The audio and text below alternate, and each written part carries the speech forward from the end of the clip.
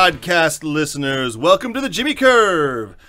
Intro music by Powers this week, so thank you to local Lincoln band Powers for letting us use some sweet tunes. Thanks for tuning in. I am your host, Jimmy Putnam. With me, as always, my co-host who's drinking water, Will Doherty. I hope my voice is even better in HD. Tried to catch you mid-gulp, but he was too quick for me. And back from on assignment after a 2-week absence, co-host Joshua Vossler. Hello, everybody. Hey. That's the first time Will's ever been told he's quick. Oh, jeez. Yeah, we're picking all that up. This is going to be super awkward because this is your first introduction to Jimmy Curve Podcast Studio 2.0. We've got condenser mics and like a real soundboard. So these fucking things are sensitive. They can like pick up all. Oh, we could do like a Stomp thing. You guys remember Stomp? Or like Blue Man Group? Yeah. Good, that's a good start. I put that on repeat. Okay. The point is, there could be a lot of awkward, heavy breathing and throat clearing that these microphones are going to pick up now, but hopefully it sounds better. It's certainly easier for me to record. It's going to take an adjustment period. It could take an adjustment period. I want to start off today by sending out a plug. It's your plug to our good friend James Lindsay, who's launching a web series called Comedy Liftoff. The premise of which is he has become a Lyft driver, and he picks people up in his car and does his stand-up jokes to them while he's driving them to their destination. So I've got that right, yeah? Yes, I've seen it. It's very funny. It's on YouTube. Check out the first video on YouTube. You can also check it out on Facebook. You can follow Comedy Liftoff on Facebook. Jimmy Lins, James Lindsay. And do remember that Lyft, like the company, is spelled with a Y so that they could copyright it, Right. and then he could steal their copyright. Right, so that's Comedy Liftoff, Lyft is how you spell Comedy Liftoff. It's your plug. Awesome, let's get on with the show. We've got a lot of stuff to get to today. We're going to do a little bit, I feel like it's podcast standard practice to do a sort of year-end review thing at this point, but we only got started recording in September, so we don't have a full year to review. So I thought we'd look ahead to 2015 and give you our thoughts on some of the main issues that we want to talk about moving forward. We're going to give you the definitive Jimmy Curve stance on some issues. Also, we're going to have a movie review segment today. Josh and I both saw The Interview, starring Seth Rogen and James Franco, so we're going to talk about that movie. But right now, let's get to our guest for the night, one Grant Parsons. Grant Parsons! Hey, guys, hey! Thanks for having me. I'm glad you guys got all new equipment for me. I'm glad my agent got to you back, finally get me on the show. Now you guys have some professional shit. It was in your rider. Yeah, same with the PBR. Thank you. The last podcast I did, I had to bring my own beer, and I thought it was very unprofessional. That's super weak. You know what is funny with the beer? Like, that was a spur of the moment decision today, because like I always have. Was it really? Well, I always have bottles of water set out on the tables, just because if you're gonna, podcast is an hour of talking, and if you're gonna talk, I think it's polite to provide people with water. But we were at the Russ's Market. And I was like, Grant's coming in. I bet Grant would like a can of beer. Yeah, man. Thank you. That's very thoughtful. You know what? I don't think Russ's sells weed. Wait, are you at Russ's on 16th and Washington? No, Russ's? no. No, yeah. That Russ's sells weed. Yeah, that's murder. It's Murder Russ's. That's what the nickname for it is. My little sister lives like right across the street from there too. And it's just like... It's terrifying. What? Murder Russes? Yeah. The occasional dumpster body at that place? You walk in, they're just like, what you need, I can get it. Oh, yeah, the service is incredible. That's fantastic. I saw somebody buying on Thanksgiving. I saw somebody buying. It was a family. It wasn't a family. It was a dude and like his wife or something. And they had like and the kids they stole. Yeah, they had like 30 boxes of Tostitos party pizzas. I was like, that's your Thanksgiving. Like they were like, I was there that day because they had a 12-hour sale for Totino's for 75 cents. And in my defense, I only bought 10. Way to lose the Brown audience. Is that Brad Stewart? Yeah, Brad That's Stewart. awesome. Grant Parsons, you are a local Lincoln, Nebraska comedian for the time being. Yeah. You're leaving us. You're moving to California. Correct. But what I know about you is that you run a shitload of shows here in Lincoln. At least you have over from the last 2 years. Yeah, You've been 2.5. putting on shows, promoting shows. Yeah. Like a lot of them. Like you did. Let's see, the movie interruption show. I don't. What did you call that? Flick You. Flick You. That was at the Vega. You do Zoolarious every Sunday with Still Brad going on, Stewart. yep. Still going on. Yep. You've done stuff at the Bourbon. You brought in Doug Benson. Am I missing anything? Yeah, we did a lot with the Bourbon. We had Sean Patton there. A lot of Vega, the Club Vega, some people like to call it. The Cask Comedy Open Mic, which was The short-lived. It probably went on for 6 months? Too long. Too long. Yeah, just Talk to me about promoting comedy in Lincoln, Nebraska, because we have a very, very young comedy scene. yeah. And honestly, not many people in this town know we have one at all. Right. Because we've had Duffy's for a long time. Yeah, like 20 plus years. And that's always like when you tell people you do comedy in Lincoln, they always ask, "Oh, do you do the Duffy's?" Oh, yeah, Right. Duffy's. I've been there. That's like a comedy club, right? And it's like, no, it's just a bar where they have open micers. Well, Duffy's was once voted the #1 college bar in America by some place. Do you guys remember that? That was like 4 years ago or something. But yeah, every Monday they have an open microphone. An open microphone. An open microphone. It's just one microphone sitting in an open box in the middle of the bar. It's like you can go and play with it. No, they have an open mic every Monday. But in terms of, that's all that most people know about Lincoln comedy. So like, I mean, what's it like? How did you get started promoting shows other places? What's that process like? Basically, I started doing comedy when I was living in San Diego, and then I started like doing it in California in a bigger scene. Where are you originally from? I'm from here. Okay. So I moved out there when I was 18 and started doing comedy there, and I only did comedy there for like a few months, and like I fell in love with it. Like I realized I really like comedy, but I was also going up to LA and doing like a comedy workshop, and then I just like started doing open mics, and then I realized this is fucking terrifying. I am terrible. I don't want anybody to see me, so that's why I kind of moved back to Nebraska, and then I came back here, and like even going to Duffy's, like I couldn't even go to Duffy's because I was 19. Right. And like they wouldn't let me in. Like literally, I'd show up every week for like 5 weeks in a row with my little notepad. I was also be like kind of fucked up too. I think that's why they also wouldn't let me in. Jordy, who we just heard, his band is Powers. He's the drummer for that band. You know Jordan from Jordan Elfers. Yeah.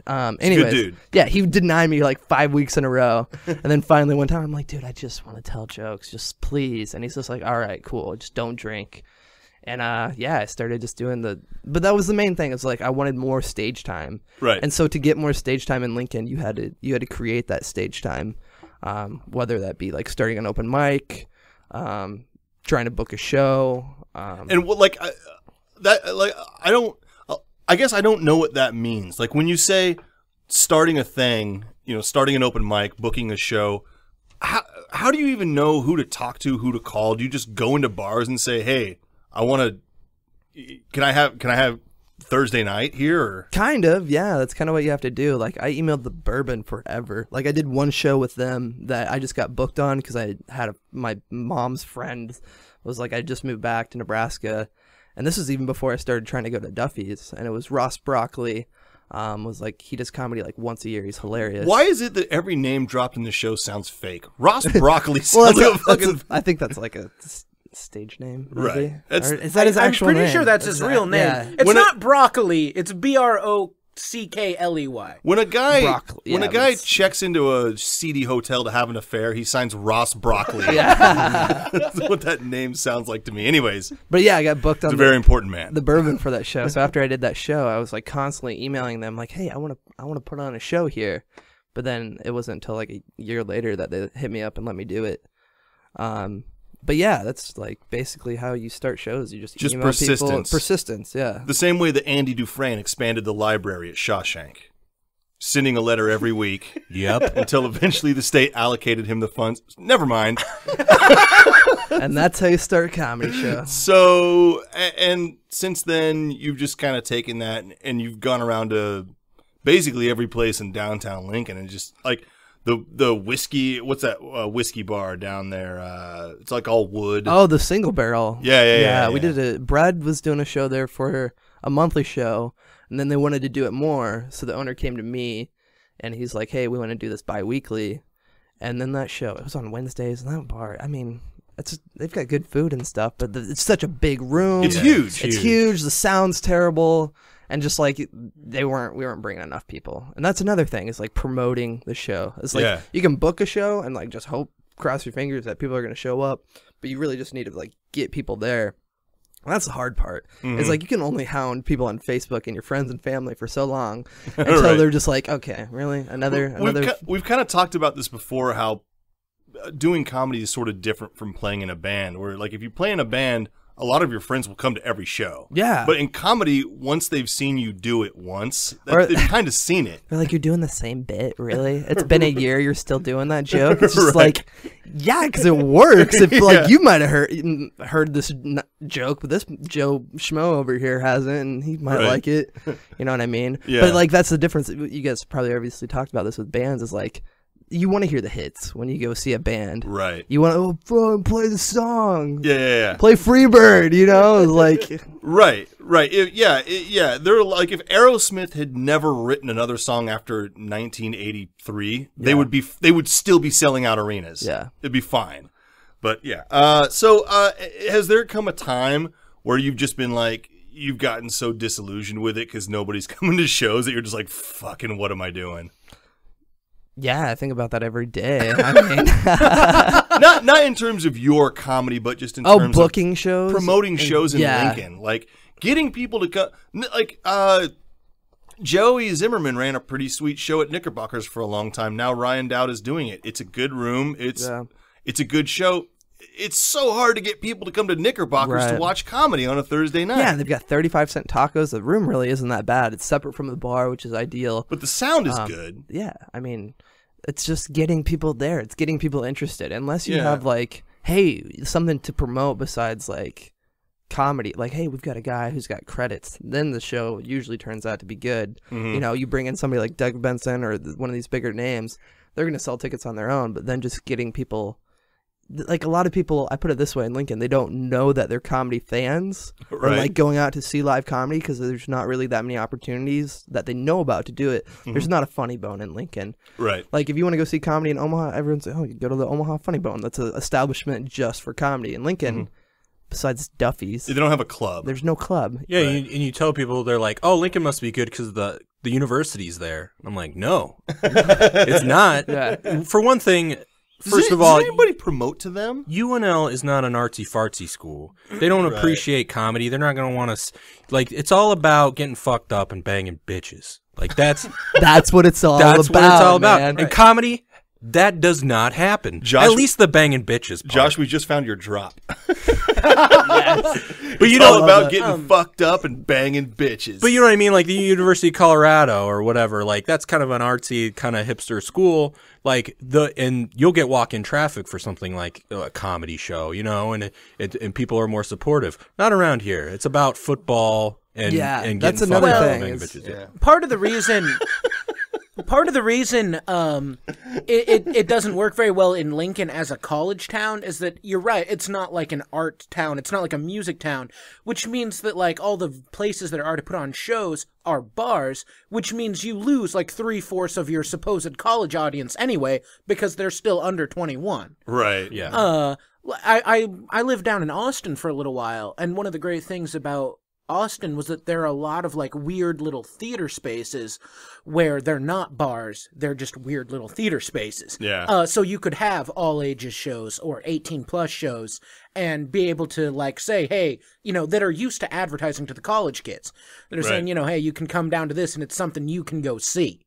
We don't really have a good space like that. Yeah. There's venues like going back. There is a cool like music scene growing, and I feel like that's kind of pushing the comedy like forward with it. Like Lincoln Calling this year, they added 2 comedy shows. They've been doing Lincoln Calling, which is Lincoln summer. What is it? In October, it's a music festival they do, and it's mainly local. But they added comedy this year. They've been doing that for 11 years, and this is the first year they added comedy. So it is catching on, and I think more and more people are finding out about it. But it's just keeping that going. Right, so it's a great time to leave and go to California. To bail and build something up, and not to say that I was... Go fuck yourself. I just did comedy. And then leave.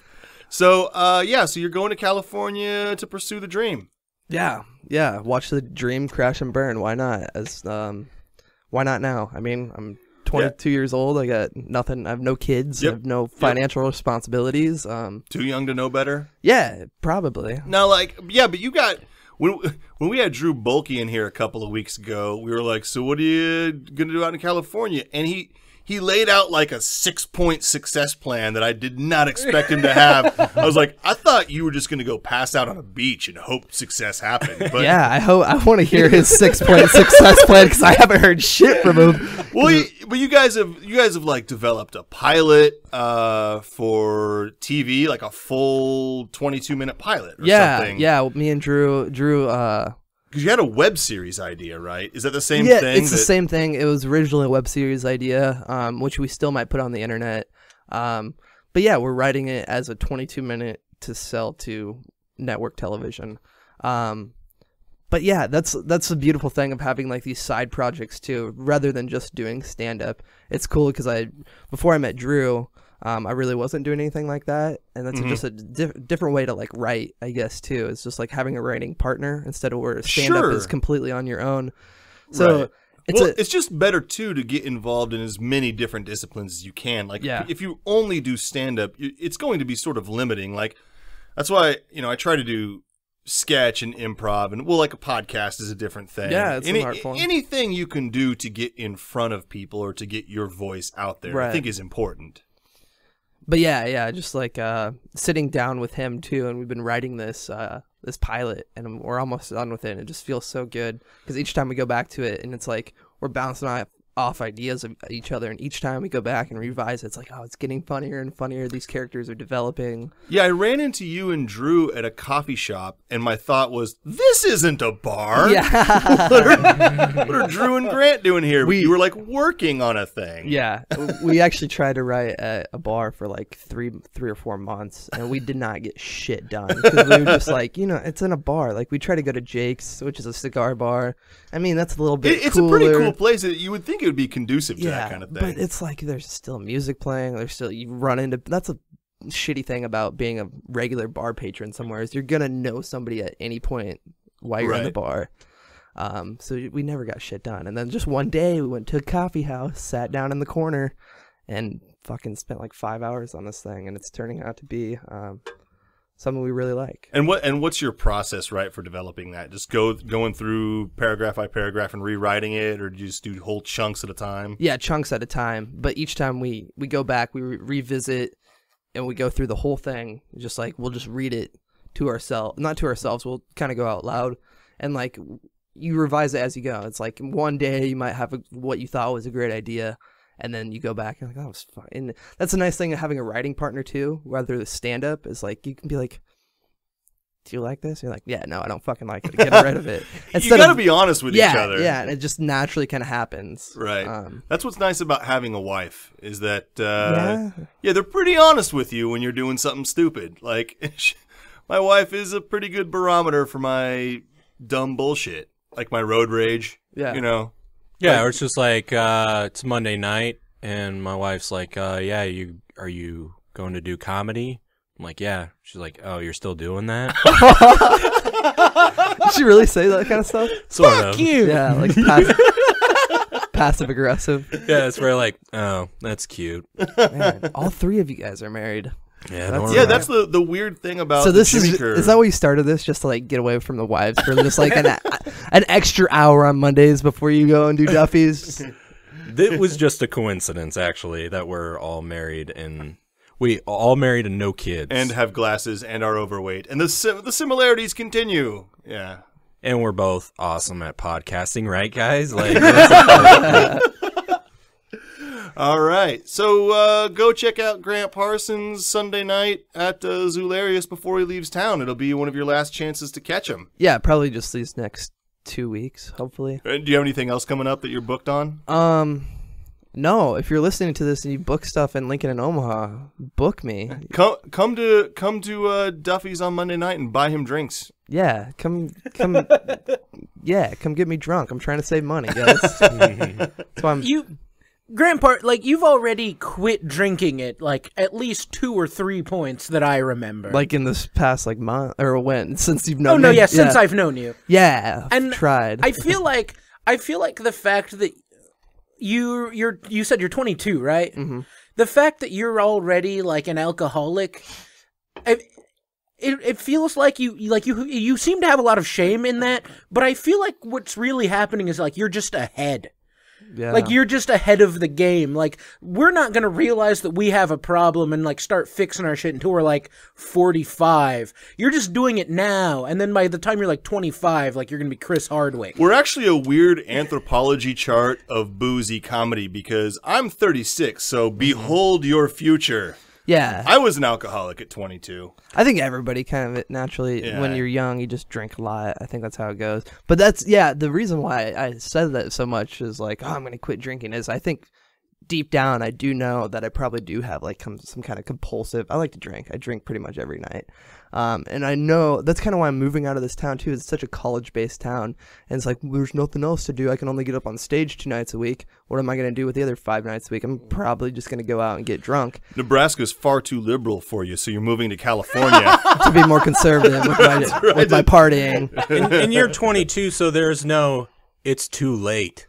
You know what I mean? Yeah. Like, you're planning ahead. If anything, you're being really responsible about your addiction, and you're you know what I mean? Because you know, like, someday when you're almost 30, you're gonna be like, oh, it's too late for this, it's too late for that. You're doing stuff where, like, I'm never moving.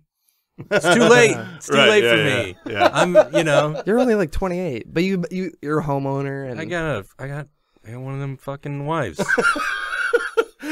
And on that note, I told her, it was funny because we were driving in the car and, you know, something came up about like doing comedy or whatever. And I was like, yeah, if I wasn't married, I'd probably like try and do road stuff or try and get out somewhere else and do comedy, you know, but I'm married and I no longer have hopes and dreams. So like, I just think about it every now and then. And you're telling her like, Yeah, about this? yeah. And she's like, yeah, you know what? If I wasn't married, and then she went in the whole, you know, what she would do if she wasn't married. Yeah. Like you like, weren't looking for that. It's basically like we were both like, yeah, you know, it would make me more happier, but I can't be like that because we're married. Yeah, you know, I travel around more and stuff. Invite me to the divorce party, man. I want to. No, I'm just kidding. No, it wasn't like. I mean, we're on the. I forgot. We're podcasting. Well, here's... And your mom's like your biggest fan. Josh had a real moment there where he's unloading some I'm like, shit. oh yeah, Here's- this is being recorded. What are we talking about? Here's the best thing about that. The fact that your unsupportive wife never listens to the podcast means you get to tell the truth. Yeah, I was like listening to the podcast, and she's like, "Oh, this is good. This is funny. What are you listening to?" I'm like, "That's my podcast." Like, you know what I mean? Like, anyways, I think she's like the most has listened to 15 minutes out of everything of the podcast. Well, that's 15 glorious minutes that she'll never get back. She was like, "Yeah, Will's really funny on the podcast." Everyone loves Will. Fuck you! Fuck you! Fuck you! Can we take a break? Put a stop to that right now. Yeah, we're gonna. That's good. We're gonna move on. We're gonna do a new segment where I review a movie. Jimmy Curve movie reviews. I saw The Interview. The Interview is in the news. The Interview is written and directed by Evan Goldberg and Seth Rogen, starring James Franco and Seth Rogen. Released by Sony Entertainment. And it was pulled from theaters because North Korea threatened to destroy the infidels in American movie theaters if we deigned to show that film. 2 days later, it was then released again anyway. So the plot of the movie, for anyone who doesn't know, is James Franco plays a talk show host named Dave Skylark. Seth Rogen plays his producer. And they find out that Kim Jong-un of North Korea is a big fan of their show, and they set up an interview with him. The U.S. government finds out that they're going to go to North Korea to be alone in a room with Kim Jong-un, and they ask Seth Rogen and James Franco to assassinate him. Then wackiness ensues. If you've seen the trailer, you've basically seen the movie. I won't release any spoilers here. I thought the movie was pretty funny. Joshua, you saw it as well? I liked it. Yeah, James Franco was fucking great. He was really funny. Yeah. I mean, I watched it with a couple of friends, and we were pretty drunk at the time. But I laughed. The first 45 minutes of the film is really just goofball shit. It's just funny gags, and I laughed a lot. The last hour is sort of an action comedy. There's a lot more sort of typical action stuff, and it gets pretty just silly at that point. But I thought it was pretty funny. I mean, I give it like a B minus, maybe, is where I'd... Strong B. Yeah, strong B. So, but here's the more important thing about the film. So, a Seth Rogen, James Franco comedy has an expectation for how it's going to do in the theater. It's gonna have a $40 million opening weekend. Stoners are gonna like it. No parents will go see it. No kids are gonna go see it. However, everyone in America is going to watch the interview. I think it's going to have it's going to be the most viewed film of the past 30 years because they've sold it as it's patriotic. You have to watch this movie if you love America. Did Sony fake the whole threat? Like, maybe should I give some background? Do people not know about? I think most people know. So Sony claims that hackers from North Korea, right, hacked into their whatever, Sony archive, whatever, and threatened to bomb theaters if they released this movie because their beloved Kim Jong-un was being lampooned. So they pulled the movie and then, in an act of patriotic heroism, decided to release it anyway to say, Fuck you! North Korea. Like, for example, over Christmas break, I talked to my parents, Mary's sister, her parents. Not one of those people would ever in a million years see a Seth Rogen comedy, and they were all going to watch the interview. Oh, wow. Like, everybody in my family was like, well, I guess I better go see it. Just because it's the most watched thing ever doesn't mean it's necessarily successful. I mean, they have to make money. It's also going to be the most pirated thing ever on the internet. You know what I mean? And that doesn't make it successful. That means most people have seen it. Doesn't mean they paid for it. Apparently, from what I had heard, one of the ways you could watch the movie while you're watching it, you just copy the link and paste it on your Facebook page, and whoever clicked on it could watch it for free. They did that by mistake. Well, this is one of the other weird things about this film. When they weren't going to release it, they pulled it out of theaters. And then, like, 3 days later, released it in a select theaters. So it was given a limited theatrical release. It wasn't Sony who, like, Sony didn't pull the release per se, wasn't it? It was the theater theaters, chains yeah. who refused to show the movie. Is that what happened? Yeah. I believe so. It is my understanding, because, like, Sony losing the theatrical release money is a huge loss for them, because, like, you make so much more money selling individual tickets at, like, theater prices. Like, that's where I think they could potentially would have made more money if they would have done it right. I think the way they did it was awful. You need just one place, one website. That's the only place you could watch it. And Sony owns and operates it. You pay $6 to see it. But on the same page, you do a whole campaign about, like, a fuck you to North Korea, basically. Like, let's stick it to North Korea. Everybody watch this movie. People would pay $6 to see it because they want to see it. Not only on that, in the same site, you just sell a fuck ton of merchandise. Just like, but you'd get it all in one place. That's the only way you could make that successful. Yeah, wasn't it on YouTube? Yeah, it was on YouTube. This other fucking site nobody's ever been on. I got it from I downloaded it from Xbox Live. Xbox Live, yeah, but I paid $5. Yeah, they didn't sell it as in like, hey, North Korea, fuck you. Well, That's how many movies ever have had a simultaneous, because this was a big production. Like, the money was spent on this film. This was not an indie film. No. But it was released in theaters, simultaneously released on demand. Yeah. Like, where you could nothing's ever been done like that before. So we have no idea what the results are going to be. The truth is, we don't know how much money this could make, or if it won't make any money at all. All I know is that a shitload of people who would not have seen this movie are now going to watch it. Just because of controversy around it getting pulled. And the amount, and even though people who live most of their lives online right now, which is everyone younger than me, it seems like something being pirated a bunch of times like is going to kill something financially, but it's really such a small percentage of people still that know how to do that. Like, I don't know how to do that. I mean, am I old and out of touch? I don't know. I'm most people, though. Yeah, you're too old to know that you could just Google, how do I steal movies off the internet? Yeah. No, I can do that, but then I can't follow those directions. Like, I don't know how to fucking BitTorrent something. I know that somebody said you download a BitTorrent client and then you find, like, you've already lost me. It's a lot of steps, usually. Like, But if I have trouble doing that, and I'm pretty technically savvy and I can figure out most things, I'm exaggerating. I could find out how to pirate a movie, but like my parents can't. See, I'd be more inclined to watch it knowing that I can just watch it on the internet right now.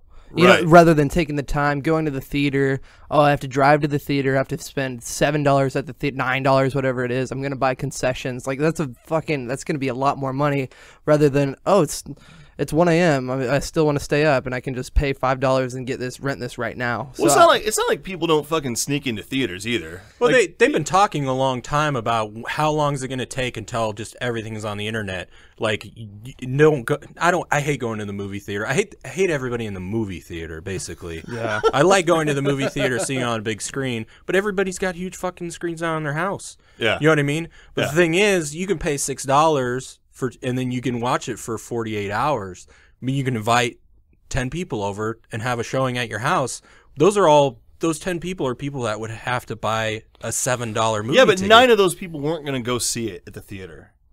So few people were going to go see this movie in the theater. It seems like a lot. Like it seems like if this movie gets pirated online 100,000 times, or I don't know what the numbers are. I'm just making up a number. And each of those times it's viewed by 5 people. That's 500,000 people see it illegally. There are still going to be like 40 million people seeing the movie instead of 500,000 total. Like, there's still so many more people who are going to be watching this movie. I think what helps them with this movie is like overseas viewings, because like typically this is an international thing that's all over the world that people are talking about. They're getting more publicity overseas than any movie that probably ever. Yeah. So they'll get a lot of money overseas more than they typically would, I would think. I think the opening weekend for this movie was going to be $30 or $40 million, and I think they're going to make somewhere closer to $500 million off of it. Jesus. Based on what they've done. Just on the promotion. Because everybody's going to see it. Everybody. So do you think it was like a huge... That would literally be the best PR stunt pulled off? Yeah, I think it was brilliant. Do you think it was, though? Because they also had a lot of negative stuff leading up to that. They had like... So much of it doesn't make sense. Because if you're Sony, do you really want to put out negative stuff out there that you're talking shit about Kevin Hart, saying he's a money whore? Because those are stuff that came with the leaks leading up to this. The emails, right. Stuff like that. Do you make that up? Or do you go to Kevin Hart and do you say, hey, man, we're going to call you a money-grabbing whore. Can we give you a little bit money to say this? No, I think that stuff was probably real. But I think the part where, like, a North Korean hacker threatened... They made that up, you think? The threat may have been real, but Sony didn't fucking take it seriously. Even if that happened, it could have been one guy who was just fucking around. Like, most hackers are just fucking around for the lulz. Like they don't really care. They Trolling. don't have nukes.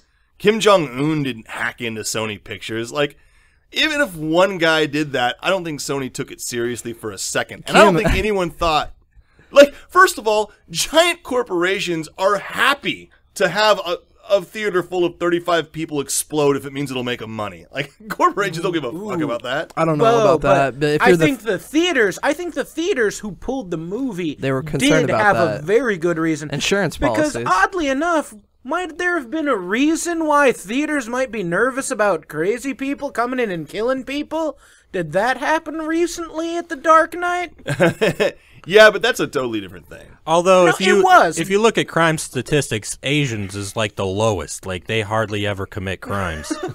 I'm just saying, it's true. I'm not. That's not being racist. It's not even a negative stereotype. Nope. It's being reverse racist. Oh, is that racist? Well, It's statistics, guys. It's like science, right? But the idea that the North Korean government was going to start blowing up American theaters is preposterous. It's preposterous. That would, in no way would that happen. Right, and the idea that like Islamic extremists are going to fly a plane into a building is also preposterous. No, it's not. That's a completely different thing. That's not a government declaring war through that's terrorism. true. That's an entirely different thing. That's a small group of crazy people doing crazy bullshit. Right, and I guess the stated threat was supposed to be from the government. Right. But but from the perspective of the people pulling the movie, like it does only take a small group of crazy people. But that's such a ridiculous thing to do. Like no country would be like, open up our arms and say, destroy us with nuclear armaments, America, or even we will justify it for you. Or even on a smaller scale, you're pissing us off, so our retribution is going to be bombing your movie theaters. That's such a ridiculous thing for a country to do. Like, why would it? Right. And as we all know, North Korea's never done anything ridiculous. Oh, you're right. I like to think that Kim Jong-un was like upset that it was getting pulled.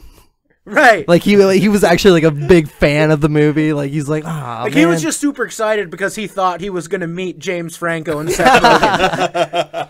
I just think like North Korea, if he did find like 5 guys and he's like, all right, listen guys, we're going to send you in there, and if they play this movie, you blow up the theater, right? And then they would get to America and be like, thank God I'm not in North Korea. Right. So what are you saying? When they got to America, it's like, okay, we have to destroy the theater that's playing the movie. Which one has the movie? Wait, how many theaters are there? We only have one. Or they go in to blow it up and they're like, you know what, Kim's kind of like that. They actually watch it? Yeah, they like sit down. So, like, what are you saying though? Like, do you think there was a real threat of theaters being attacked? I don't think there was a marketing conspiracy. That seems unlikely to me. But at the same time, because companies do try that shit all the time. I feel like opening yourselves up to like creating a false threat of a terrorist threat of violence opens yourself up to too many legal problems, like from the United States government. I think somebody could have threatened that at some point. I think that could be legit. I think it's all real. We just took it too serious. Right. And I think that Sony Pictures for sure capitalized on it to make money. Right. Or not. Or is it just the most cuz they are going to make money off of it. Oh yeah, well of course. Yeah, they definitely, Is it just a happy weird coincidence for Here's them? the thing. I'm not that positive that that's true though. Like you're right. More people are going to see the movie, but it goes back to what Josh said before. Like I don't know that the lost ticket sales of the opening weekend of like all the theaters that pulled the movie, I'm not sure that they actually make that back in video on demand sales. Yeah, but all of those theaters are going to carry the film eventually. It's just going to be a week late. Maybe. I mean, it's going to have a widespread theatrical release. It's going to have to Nobody's going to go to it, though. They're going to be like, yeah, I already saw that or I already ripped that off online. I think a lot of people, my parents will. because they're patriots. Like, the entire state of Florida doesn't know how to download things online. Like, they're going to go to the theater. The movie costs like $30 million to make or something. Again, you're talking about everybody over the age of 40 is going to go to the theater to see it. You think? Yeah. Oh, if they're gonna see it, they're gonna go to the theater. Right. Yeah. They don't know how to fucking Definitely. download something. Like, they don't want to sign up for a YouTube account.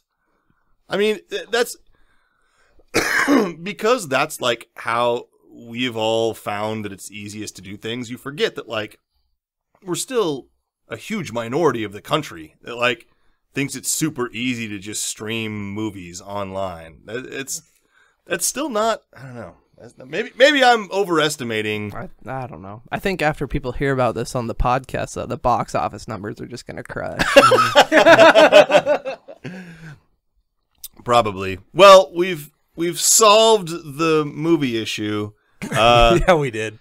Yeah, we've attacked it from every angle. We've explored it, every nook and cranny of the interview.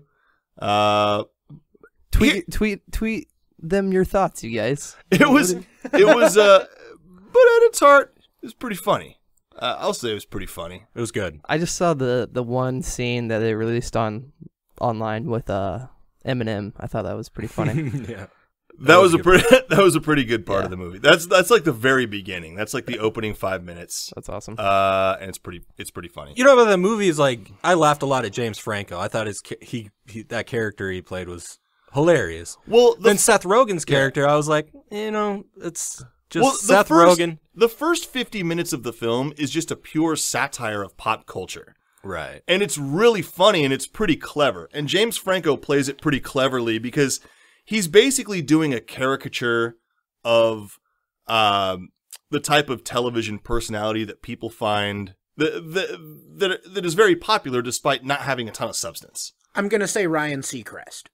Yeah. He's a Ryan more of a Carson Daly. He's like sort of a Carson Daly type character because it's an interview talk show. Tell me what the difference is between Ryan Seacrest and Carson Daly. Right. Success. Style of show. It was the style of show is what I was talking about. But yeah. It's really parts of everything though, because he's like half Carson Daly, half Geraldo Rivera. Like that's the type of thing that he's doing because it's sort of, partially Jimmy Fallon. Like it's part of all of that stuff, but it's a really cool way that he sort of lampoons all of it in one character. You'll find the first 45 minutes clever. The last hour is not clever. It's just goofball stuff, but still pretty fun. All right, well, we've done that. Let's move it on. Moving on. I need to work on transitions on this show because when I get done talking about something, I'm like, yeah, let's, do we need to pause for a minute or? The issues. We're going to discuss the issues. The issues. And we're going to give our definitive stance on them. The Jimmy Curves definitive stance on the issues moving. I feel like it's podcast rote to do sort of a year in review around this time. But like I said, we started podcasting in September. And so we've only got 3 months there. So I thought, let's just look ahead and see for the year 2015, based on what we've seen in the year 2014, moving forward. If a topic comes up in the year 2015, people are going to want to know where we stand. They're going to want to know our thoughts on it, right? Yes. So let's get into some of these things. Let's talk about some of this stuff. Topic 1, domestic violence. For or against? I'll start us off against. That's a tough one. We saw the video of Ray Rice punching out his fiance. That was a big news story. Whatever happened with that? Is he still play for the NFL? He got reinstated, but he's not on a team right now. He can get signed. But is he still getting paid and all that? Well, the problem with Ray Rice in terms of the NFL right now is that he's not very good. But he'll play for somebody next year. So the answer is against. Right, yeah, I think everyone can. Against. Let me just play devil's advocate here for a moment. Please don't. Please don't. We got a lot to go through here. Domestic violence, the definitive stance of the Jimmy Curve is against. Agree. Against. Concur. Now, we do need to address the fact that the Jimmy Curve stance on whether or not Jimmy could win a fight with literally every woman in the world is non-relevant because it would never happen. Yeah, I'm totally against that. I am also against that. Topic number 2, Ebola. Official Jimmy Curve stance. Joshua. I'm definitely against it. I'm gonna say I support anything that just results in there being less people in the world. So you're for more Ebola. I'll take your stance on Right, that, Will. which is also why I share your opinion in not being for domestic violence. This is not enough deaths. Now this is crazy because I'm going to come down right between you two on Ebola, non-issue. Right. It was a fake thing. I mean, No, it was mean, a real thing, but it it's was a kinda media. racist. It was a media scare In kind of thing. in other parts of the world it was, not in the United States. I think not our problem. one person died from Ebola in America. Yeah, it's I not think it our was just problem. One person. Right. I am against Ebola globally. And I am very happy that we are sending doctors to the places that can't take care of themselves and doing our best to fix them. But yeah, we'll I'm say. just tired of hearing about it. It's like, give me a new disease to be scared of. I'm not You scared know what? of Ebola That is the anymore. official Jimmy Curve stance on Ebola. Grant Parsons just said it.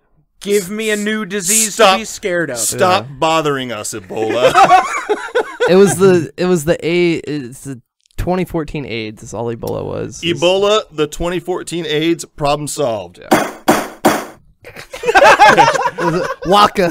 I downloaded a gavel sound. What was that? That was a gavel. What's a gavel? Well, as somebody Like a who's gun? Spent their fair share of What a time, judge bangs on his. Oh, I thought it was like blah blah blah. Hey, remember that thing that the Block it. judge did after you got sentenced? Are you talking to me specifically? Oh my gosh, I went to jail too many times this year, you guys. Can we talk about that? Can we leave that in 2014, please? Jail, for or against? You know what? Did you go to jail? I went to jail 3 times this year. What did you go to jail? Wait, one time was you were driving through Texas, Right. Yeah, and they don't like weed down there. With and weed. I actually found out I got a letter in the mail. Fuck. like a Christmas card. Yeah, Christmas card from Texas, basically saying there's a warrant out for my arrest in Texas because I didn't go back to court or anything. So, if anybody wants to book me in Texas, we'll talk about it. We'll see. I'm probably not going back there for a while. Did you get arrested locally? Mm-hmm. I had a warrant out for my arrest. It sounds badass. So but have you done any research? Like, do you know what the statute of limitations is on this charge? Or You know what? It was a misdemeanor. okay. So for me, I don't think federally anybody's coming after me. So as long as I feel like I stay out of Texas, unless like a bounty hunter wants to go, But the that's- bounty hunter comes But after me that's in what LA. I'm saying. Like, I want to have you done some research to know how long it is before you get to go visit Austin? Oh, I don't know. I assume I just don't get pulled over when I go there. That's my whole plan. But presumably that was your plan when you were there the first time, and it didn't go so well. Right. So yeah, I've learned my lesson. If I get pulled over, then we'll have to deal with it next time I go to Texas.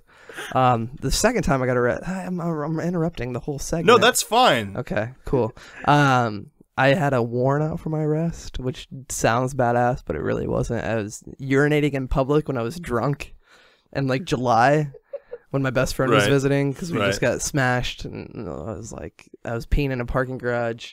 And he's like, he yells at me, he goes, Grant, and I turn around and there's just a bike cop standing right by me. And I kind of peed on him a little bit when I turned around. I was like, I wasn't doing anything. And he just wrote me a ticket right there. Boom, nailed it. Hands me a ticket and just goes, pay this before your birthday. I'm just like, how do you know my birthday? Looked at my license, obviously. So it's just pay it before the end of the month is what it was. And I just I never paid it because I'm like, that's not a real thing. It's like that's how I looked at it. I looked at like you have parking tickets, like you have outstanding parking tickets. How I kind of looked at like a urinating in public ticket. I was like, that's not a real thing. For our podcast viewers, it is absolutely a real thing. So if you're peeing in public right now, just know. Okay, I made up my mind. I am for jails just so we have a place to put Grant when shit gets crazy. Jails for. The official Jimmy Curve stance is for jails. Next topic, marijuana legalization. This happened in a lot of states in 2014. Yeah. A lot of states legalized marijuana. I'm for it. I don't smoke weed, but I am for the legalization of marijuana. Yeah, I mean, it would keep me out of jail. So. Right. I have to play devil's advocate here. I don't want any of my drug money going to the federal government. That's Okay. what I'm saying. Keep your taxes off of my weed. All right. So you would like weed to remain illegal Correct. and untaxed. But think about all the money that goes towards like schools and roads and stuff, like Colorado's doing. You don't want your marijuana purchase to go towards Nope. positive I feel ways like to influence the community. I feel like I contribute more than enough on scratch tickets that they can just fucking keep their hands off my weed.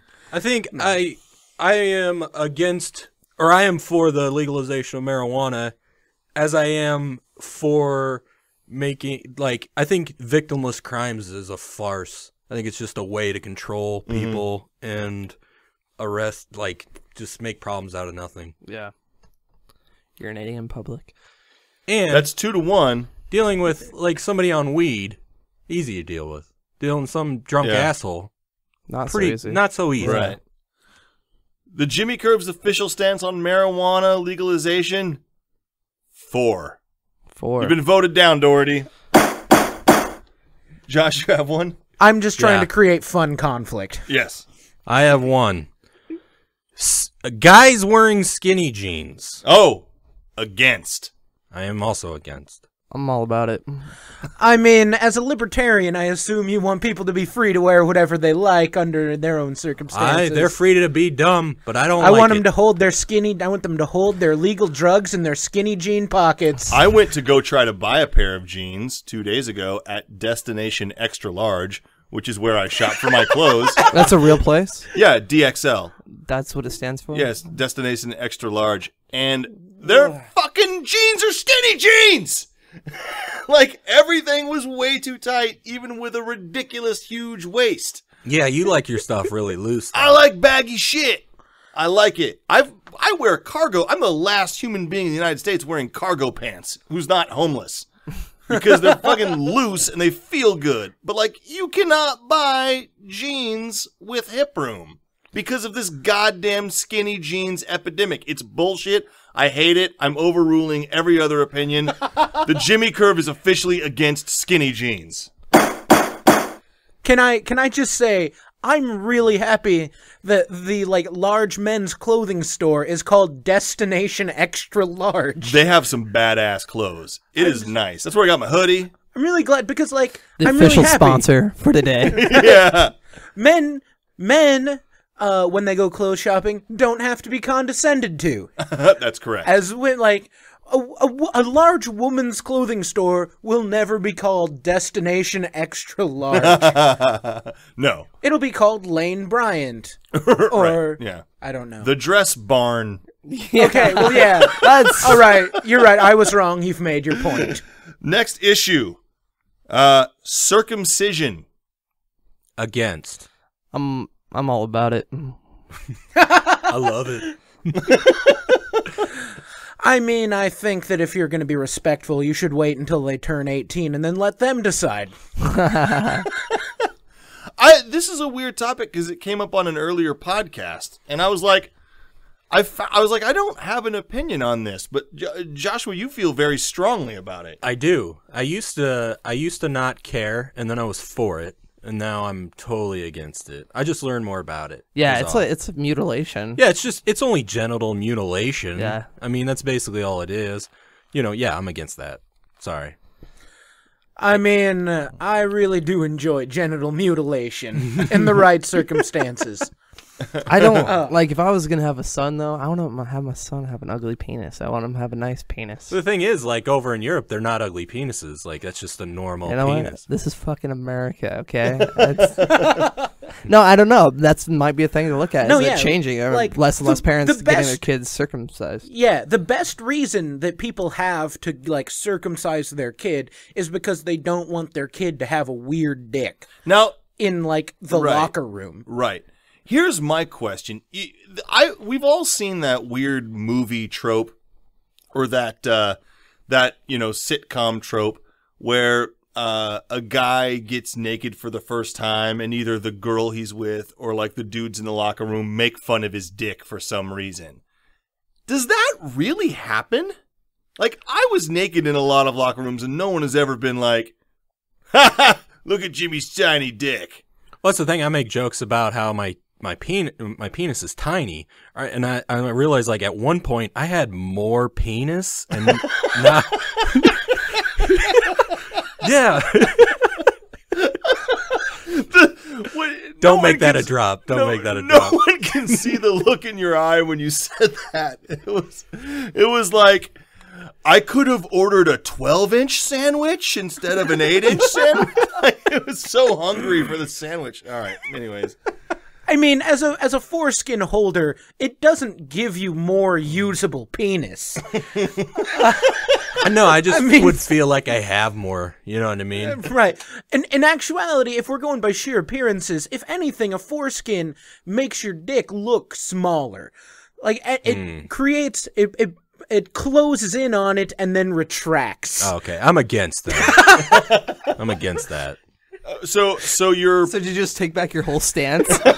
Like you're like, yeah, definitely against circumcision. Now you're like, all right, that's bullshit. listen, the Jimmy Curve official stance on circumcision is don't ask, don't tell. Because that always works.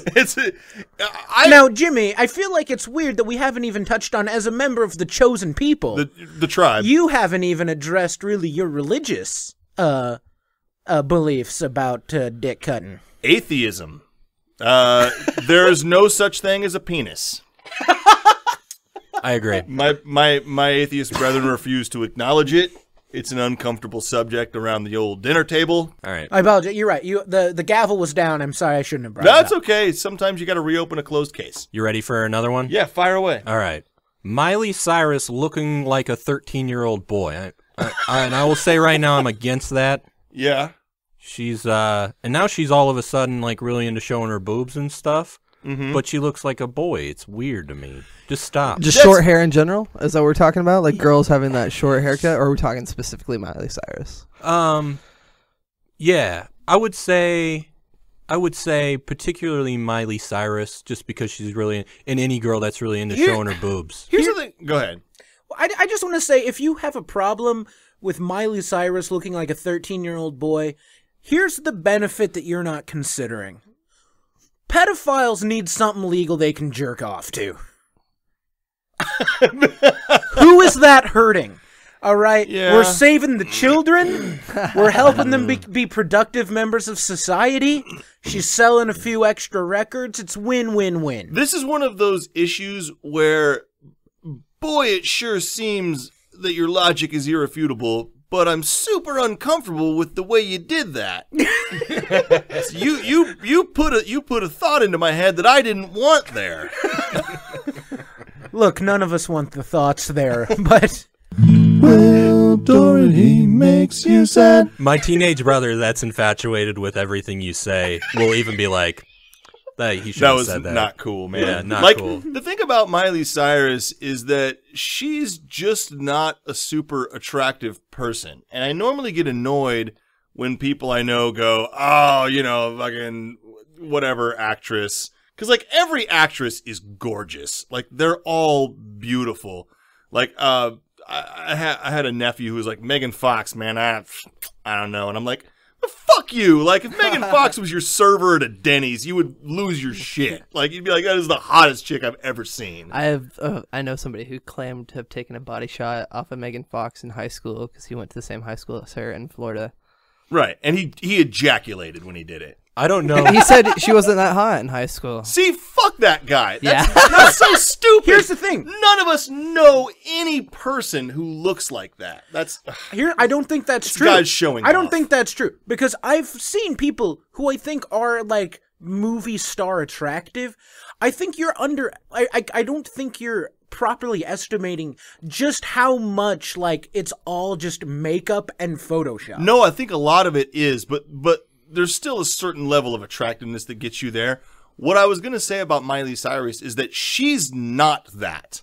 Like, she doesn't have that. Even with the makeup and everything else, she's not a beautiful person. Just being young and not fat is what she is. I think she's pretty good looking. I do too. Yeah, I do too. I just want her to be less like. I want her to be more feminine, like she was before she chopped her hair off. I think she can do whatever she wants. You know, man. I'm all about it. Go smoke joints at the VMAs or whatever you're doing at the. Oh my god. Grind on fucking rappers. You know what I think it is? I think it's just short It hair. seems so fake from her when she does that shit. Like, when Lindsay Lohan did it, you were like, yeah, she likes to fucking party. But when Miley Cyrus does it, It's she's like like, she's getting attention. trying to convince me that she likes to party. Yeah. It seems so fake. I don't know. I don't like talking about a celebrity like this. It feels stupid to me. Let's move on. It's like That was yours, John? Meow. like, we just read a People magazine and now I've got one. Can I? fire away. Prostitution. For it. Against it. I don't know. I'm for it. I'm all about it. As a libertarian, I think you should be able to. Yeah, I love it. I mean, I'm for it. This is another. So, like, are we talking about prostitution existing? Because for or against doesn't matter. It's always going to exist. The legalization. Yeah, Okay. yeah. Legal prostitution. Taxable, regulated, legal prostitution. With no like kind of like. You know what's funny is that even in places where prostitution is legal, it's still fucking seedy. Like, there's no way to make that less, like, dirty and dangerous and weird. Right. Well, fucking is gross. Boom! Nailed it. I don't know. That's a tough one. Okay. Yeah, That may be the because, hardest one. When you're talking about crimes, my question always raises is, who's it hurting? Right. Who's the victim? Right. The prostitute is the victim. Is it? Yes. If there's like a sex ring, right? If there's like, No. and you're like, It can be. She can be a victim, but it does just because she's a prostitute doesn't make her a victim. What is she? Who's victimizing her? If she's voluntarily, Society. she's making Society. money. She's trading a service mutually with somebody else. What you're describing is a theoretical that is rarely true. Like, there's No, but like the reason it's rarely true is mostly because of the illegality of it, which is why the legalization of it would be so important. Like putting like people who like do sex work in a position where they can actually receive legal protection and like police protection without immediate retribution is like would go a long way. No. I'm more talking about the emotional scars. Like, there's fuck that. Who cares? There's no such thing as like a retired porn star who's 45 and like mentally well adjusted. you don't think so? No. No. It exists. Compared to who? The percentage is super small. Oh, I'm not saying it's not, but like, I think people like that are gonna, they fall into that stuff regardless. You know what I mean? And it's, that's hard to say. But like, if you're gonna go on camera and do porn, there's something that's already happened to you, and you're probably gonna wind up doing that. It's like like comics too. It's like you don't choose to be a comic. It's just like there's something that's like a little bit kind of fucked up with us all. Not remotely the same. I feel. You don't think so? I think it's very similar. Like, and here's the way I feel genuinely. Like, Being a comedian does not deepen your scars. the way that prostitution does. Does working in fucking behind a fry grill for 45 years It's is that not the less same. is that less dehumanizing than like getting fucked for a lot of money? A lot less Okay, dehumanizing. there I are don't think male that's true. prostitutes. Are they just as much of a victim as female prostitutes? I don't know. The percentages are so small. I'm just saying. I mean, come on. You guys ever been with a prostitute before? No. Grant Parsons just raised his hand. Allegedly. Boom, nailed it. What happens in Tijuana ends up in your act 3 years later, you guys. Yeah. I feel very strongly that sex worker says emotional trauma, and that that people with emotional trauma need help, and that is harm. And you feel very strongly that as an upper class white man, you get to decide that for other people. No. How is that? How is that not everything we always talk about ever? We're just saying It is. what I we just think feel is like morally you're the right. one who doesn't know it. I think. What? When did this become about me? When you tried to convince me that being a sex worker was more dehumanizing than me having a minimum wage job for the rest of my life. All right. I'm totally against Will being a prostitute. Is that what you're saying? Nailed it. Oh, I can't say that. I can't say that. That's all right. That's probably good for this segment. You got one Oh, more? you got another one? I got one. I like this segment. All right. I got Sticks around. one Let's that I keep wanted going. to do. Let's keep I'll going. cross the other ones off, but No, we'll keep going. the post office. I feel like we found a better way to relay information. I agree. I'm totally against. It's almost archaic at this point. Did you guys know that the Lincoln post office isn't even like, they don't even do anything? They just ship all the mail to like Omaha, and then Omaha distributes it. Like, it's not even like working. I didn't know that. I know Yeah. the United States Post Office loses almost $2 billion a year. See, and They just lose it. most of the time I'm just arguing to be difficult. This is something where I have an odd affection or something, because I want the post office to exist. And people make that argument all the time, like, it loses so much money. It's like, yeah, but that's like the one service that the United States government provides me that Right. works. It doesn't have to make money. Like, The post office delivers mostly garbage. Look at how much stuff Right. that the post office Yeah. gives you that you just throw away. a lot of it. And it loses money. It just makes And no sense. maybe I'm the only one, but I get real excited when I get my fast food coupons. I was just gonna say that, like Every week. like internet and all that's cool, like getting coupons on the internet and shit like that. But like the physical, like I feel like we're gonna miss this like physical stuff once we get rid of it. It's like going to your mailbox, getting it's a bill, but whatever. I have To pay me, it all that online. shit is a burden. Yeah. I guess I feel like we're going to be missing something important if we let the infrastructure just disappear for that, and we only have like private, like, you know, carriers in order to like move things. It's more efficient that way. If the post office was so great, you wouldn't have FedEx, UPS, or any delivery service, because they're basically picking up the slack, and they're more efficient at it. If you ever track something, like you order something and it's UPS, you can track it, where it scans in, you see it, it's in this place, and it's fast. It's amazing how fast it is. And then, like, typically if you get the cheapest, you know, if you pay the cheapest to have it delivered to your house, they don't deliver it directly to your house. They give it to the post office. And then it says delivered to the post office. And then it sits at the post office for 3 fucking days. And then it gets to your house. Whereas in a UPS, FedEx, it delivers right to your house. Like, they're just less efficient, and they deliver garbage. They rarely deliver something that you couldn't get otherwise with today's technology. Do you think prisons should be privatized? Fuck no. No. It's another government institution that there is such a thing. No, there's private there's- prisons. The yeah. new one in Lancaster County, that's a private. You have to look at incentive. You know what I mean? That like- seems a little corrupt, right? Like I just didn't know. I just want to know. prisons. I just wanted to know how far you were going to go with like the government shouldn't be running things that a private corporation could do better. Oh, but there are certain things you got to that, look at agendas though. Like Yeah. when you're making money for keeping people locked up, that's a little like one thing's delivering mail, that kind of thing. But like keeping somebody locked up and you're profiting off of them being in prison, that seems a little. Yeah, the post office isn't profiting ever. So, you know what I mean? Like they're not even providing. I don't know. I'm against the post office and also against private. Maybe I'm just too invested because I just bought those 4 cases of Forever stamps. All right. Against. Damn it! My next topic was space.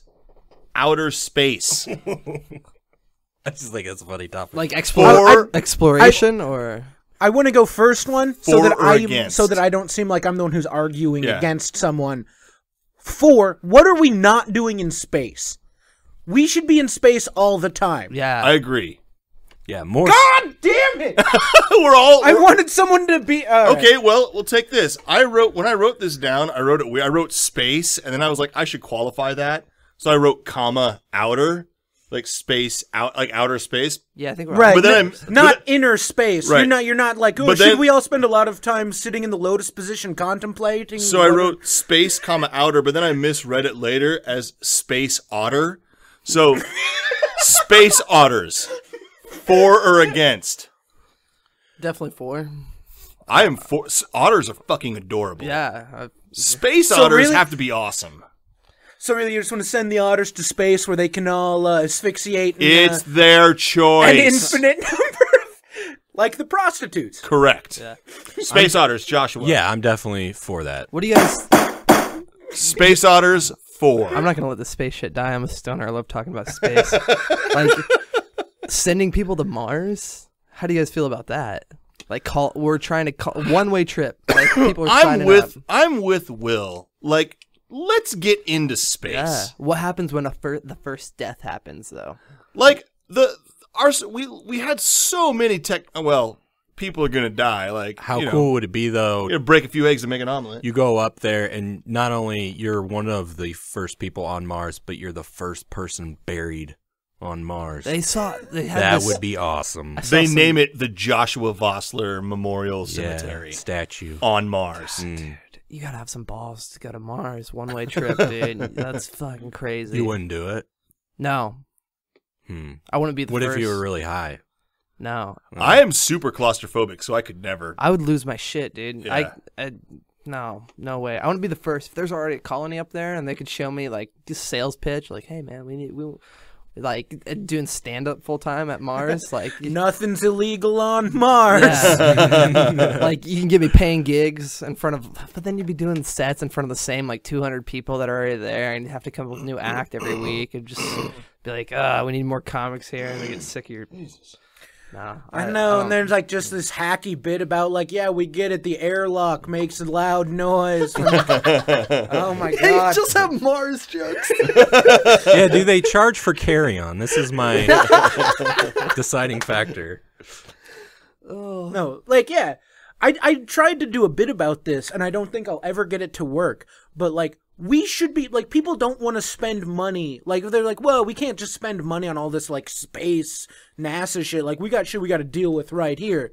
It's like we need to figure out space because we need to know how we're getting off the Earth. As soon as we Like, fucking destroy it. If you have any value, like if you put any value on human life, then you want to see human life continue into the stars.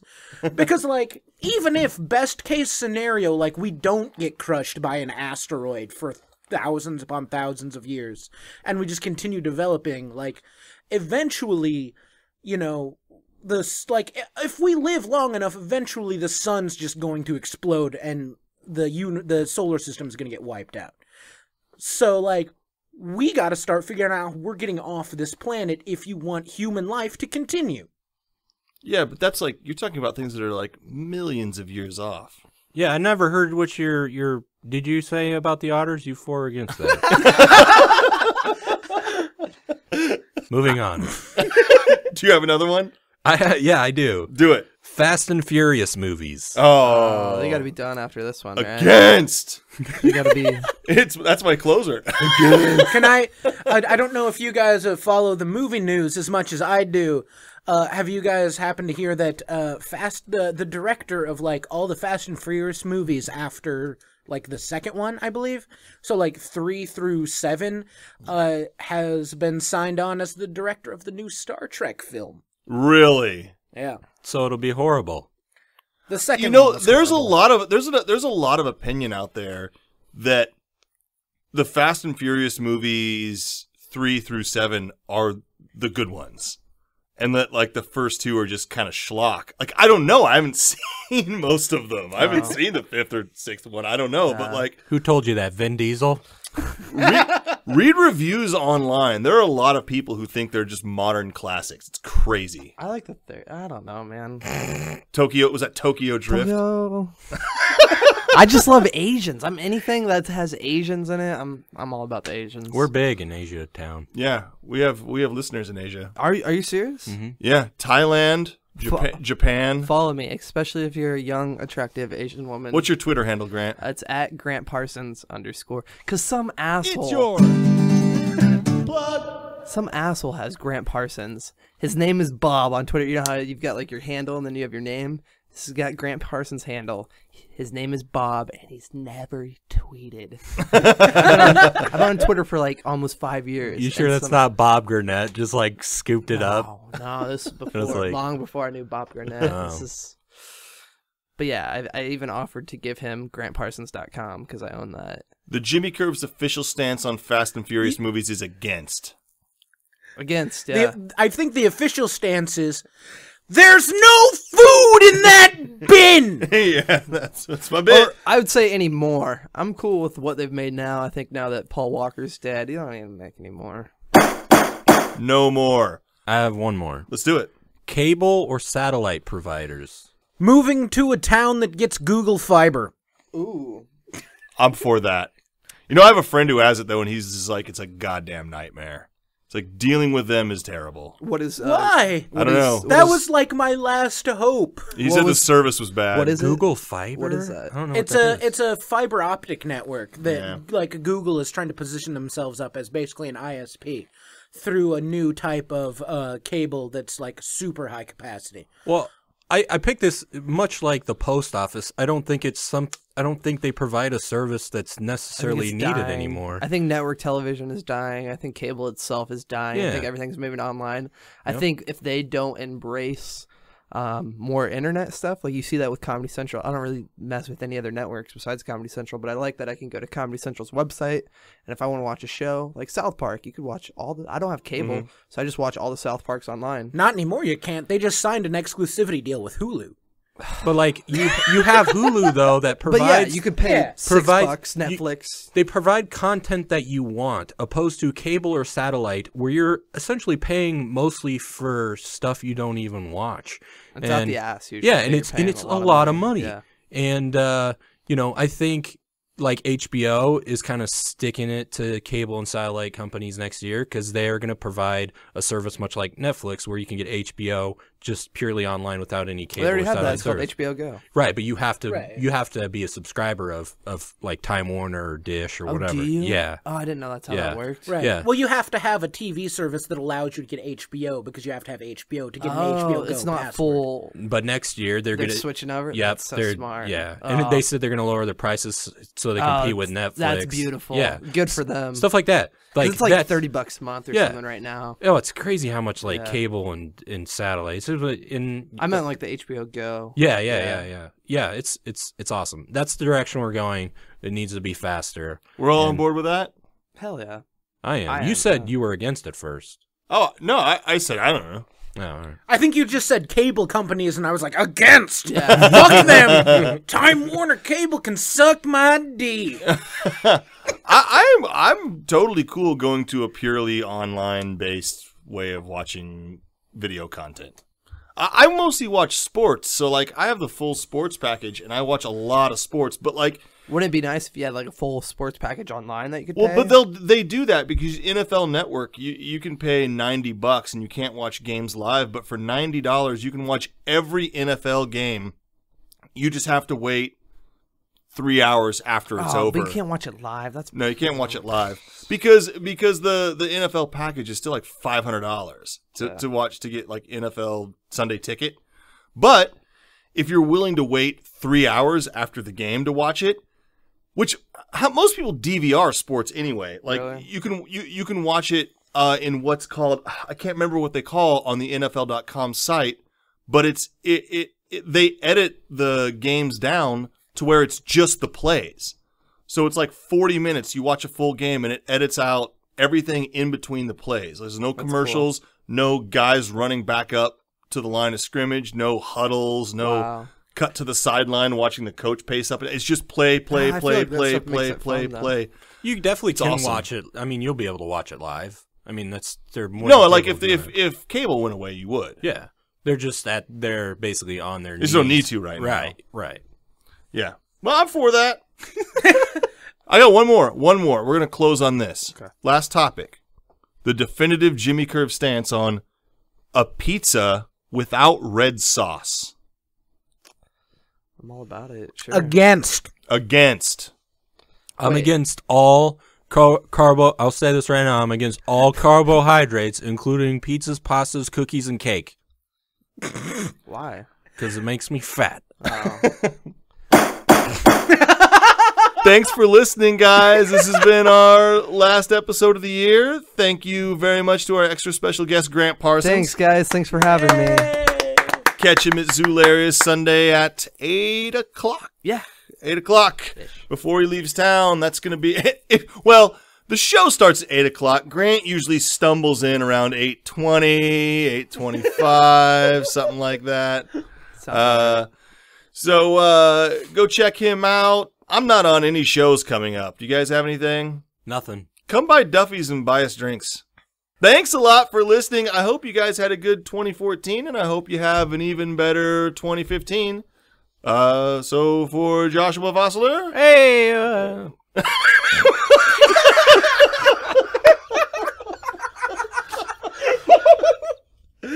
and Will Doherty. This is Jimmy Putnam saying,